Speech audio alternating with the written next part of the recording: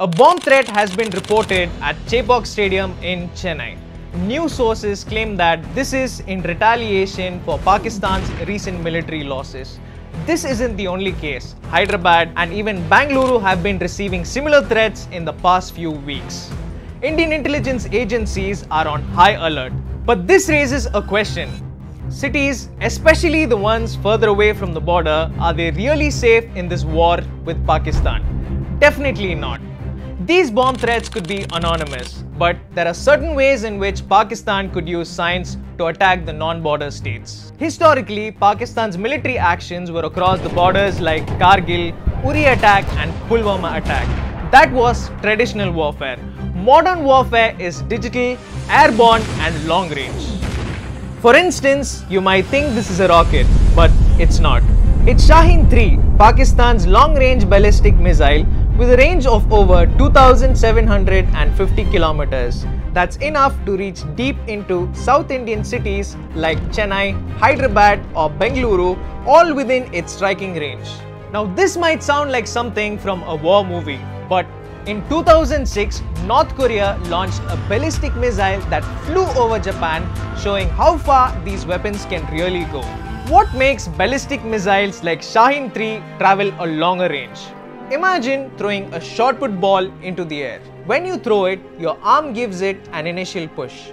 Once it leaves your hand, the ball follows a curved parabolic path called a projectile motion. It rises, slows down, reaches a peak and then falls back, all under the influence of gravity and air resistance.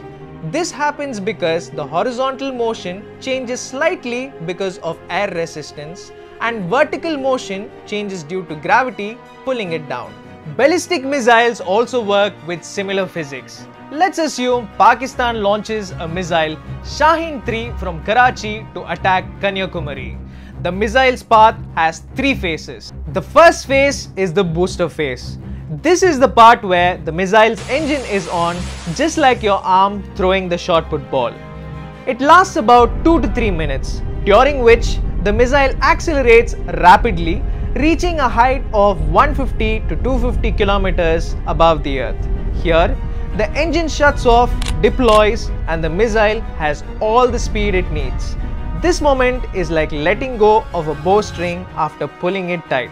The arrow now flies freely.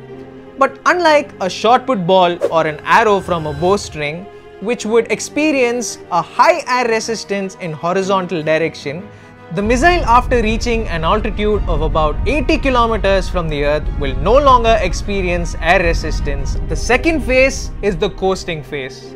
After deploying, the warhead, just like the shot put ball, glides after you've thrown it. It climbs to its maximum height called the apex, which for Shaheen-III is around 450 to 550 kilometers. Remember, there is no engine in this phase. It's all inertia from that initial push. This is like when a cricket ball reaches the top of its arc after a powerful hit. Finally, the third phase, re-entry phase. Eventually, gravity pulls the warhead back to the earth. This is where things get intense. It re-enters the atmosphere with high speed. The outer shell heats up due to air friction like a meteor burning as it falls to the earth. Minor course corrections can be made using fins or thrusters, but most of the path is already locked in. Once it reaches the target, the explosion in the warhead causes massive destruction. So depending on how far the target is, the missile's booster phase will vary. For example, if Shaheen-III missile is aimed at Mumbai from Karachi, which is about 880 kilometers away, its engine would cut off at an altitude of around 90 to 110 kilometers. But if the target is Bengaluru, which is about 1700 kilometers away from Karachi, the engine would burn longer and cut off at a higher altitude, roughly between 170 to 190 kilometers. So what will happen if Pakistan launches a missile? The moment Pakistan launches a missile, India has only a few minutes to react. But that's okay, thanks to our advanced detection systems. It will intercept the incoming missile using radars and anti-missile systems, which will detect the launch, track its flight and shoot it down in one of the three phases. This is like trying to hit a speeding bullet with another bullet, extremely precise and difficult. This is how it works. The ballistic missile defense system has two parts. One is the missile launcher with the missiles and another is a radar. As soon as the missile is airborne, satellite-based sensors and land-based radars swing into action. These systems detect the launch almost instantly and begin tracking its trajectory in real time. Here's where physics plays a key role. By analyzing the missile's velocity, angle and arc, our defense systems can predict its exact target. Once the target is determined, the information is sent to the command post, which immediately signals our missile interceptors to launch. To improve the chances of successful intercept, multiple anti-ballistic missiles are often launched against a single incoming threat. India, like the US, uses layered missile defense system. We have Prithvi air defense system for interception in higher altitudes and we have advanced air defense system for lower altitudes. This two-layered shield increases the chances of neutralizing an enemy's missile even though several ones are fired at once. So it's like playing duck hunt. You aim at a flying duck, but sometimes it flies too fast or too many ducks appear at once and you miss. So in frustration, you shoot the dog.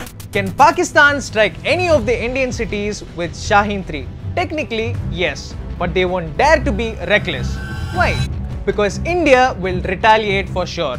We possess missiles like Agni-5 and K-4 which have longer ranges and more advanced targeting systems compared to Shaheen-III. Also, Pakistan lacks a ballistic missile defense systems like the one India has. A strike from their side could invite a devastating and decisive counterattack. Moreover, India follows a no first use nuclear policy and a strict second strike capability. It means if attacked by a missile, India will respond massively with its nuclear arsenal. If you want to know about more such war tech, comment peace. But today, beyond science, we are seeing something that's very unsettling. People in non-border states far away from the conflict zone are watching war like IPL. Let's be clear, war is no joke. No matter who wins, there is always loss. Mostly, those people who are not related to war, they are the ones who are most affected.